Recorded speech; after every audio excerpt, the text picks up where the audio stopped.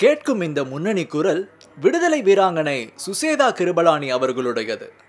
1947 August 15 அன்று சாரே ஜஹான்சே அச்சா பாடலை அவர் முன்னெடுத்து பாடுகிறார். இன்றைய நிகழ்ச்சியில் இதே டிசம்பர் 1 அன்று 1974 மறைந்த தேசியவாதி சுசேதா கிருபலானி அவர்களை நினைவு கூறுவோம். அவர் அரசியல் நிர்ணய சபையின் உறுப்பினர். சுதந்திர இந்தியாவின் வெகு சில பெண் நாடாளுமன்றவாதிகளுள் ஒருவர். இன்றைய உத்தரப்பிரதேசமாக விளங்கும் அன்றைய ஐக்கிய மாகாணத்தின் முதலமைச்சர். 1963 முதல் 67 வரை முதலமைச்சர் பதவியை அவர் வகித்தார்.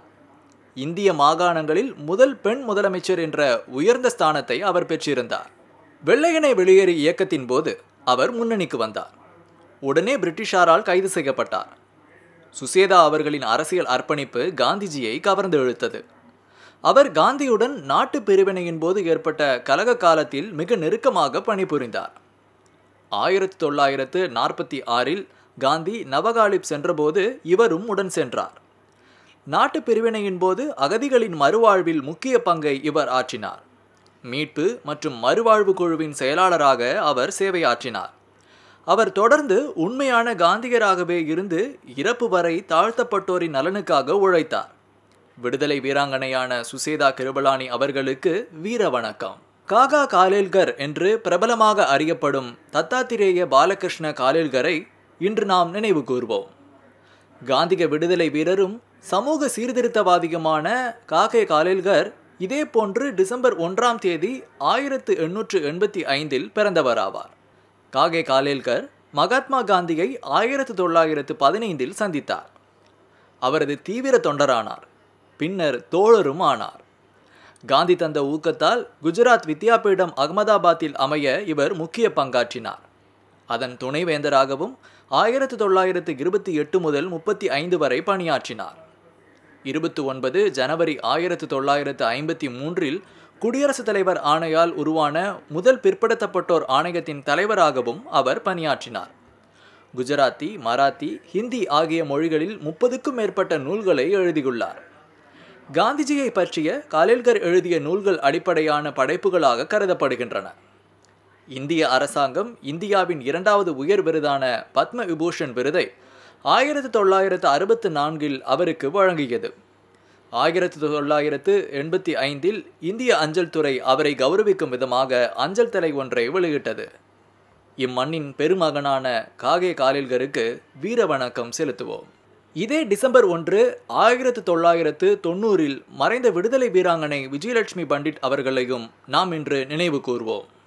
அவர் ஒரு விடுதலை வீராங்கனை, ராஜதந்திரி, 20ஆம் நூற்றாண்டின் பொது வாழ்வில் ஒளிர்ந்த உலகத்தின் மிகச்சிறந்த பெண்மணிகளுள் ஒருவர். அரசியல் நிர்ணய சபையில் சர்வதேச கூட்டுறவை பற்றி அவர் பேசிய பேச்சிலிருந்து சில வார்த்தைகளை உங்களுக்காக ஒலிபரப்புகிறோம். India cannot afford to ignore the international aspect. In this age of the building up of one world, we cannot talk about separating nations. We have to work in order to build up that world of which India shall be a worthy partner. Because not only has India the right, because of her past, because of her heritage, to give the lead, but also because of her present, when in the face of all the complexities of her own problems, she has stood up and estimated values and not let go of those ideals which she had placed before her. Our contribution to the future is one of the neutralization of political and social discontent, and to that end we must work towards establishing freedom in our own country and toward establishing freedom in the world. Raja Mahendra Pratap Singh விடுதலை வீரரையும் நாம் இன்று நினைவு கூர்வோம். அவரும் இதே December 1 1886 பிறந்தவர். ஆப்கானிஸ்தானாம் காபூலில் வரலாற்று புகழ்பெற்ற பாக்-இ-பாபூரில் முதல் தற்காலிக இந்திய அரசை அறிவித்த பெருமை ராஜா மகேந்திர பிரதாப் சிங் அவர்களை சாரும். அலிகார் முஸ்லிம் பல்கலைக்கழகத்தில் படித்தவரான ராஜா மகேந்திர பிரதாப் சிங் 1886 ஹாத்ராஸில் பிறந்தார். 1914 காபூலில் முதல் தற்காலிக இந்திய அரசை அமைத்து அறிவித்த பின்னர் அதற்கான ஆதரவை தேடி ஜெர்மன், ஜப்பான், ரஷ்யா ஆகிய நாடுகளுக்கு பயணம் செய்தார்.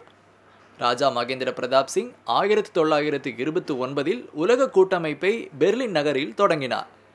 ஏறக்குறைய 32 ஆண்டுகள் வெளிவாழ்விற்கு பிறகு 1946இல் இந்தியா திரும்பினார். 1957இல் மதுராவிலிருந்து நாடாளுமன்ற உறுப்பினர் பதவிக்கு போட்டியிட்டு உறுப்பினரும் ஆனார். அலிகார் மாவட்டத்தில் அவரை கௌரவிக்கும் விதமாக ராஜா மகேந்திர பிரதாப் சிங் பல்கலைக்கழகம் இப்போது உருவாகி கொண்டிருக்கிறது.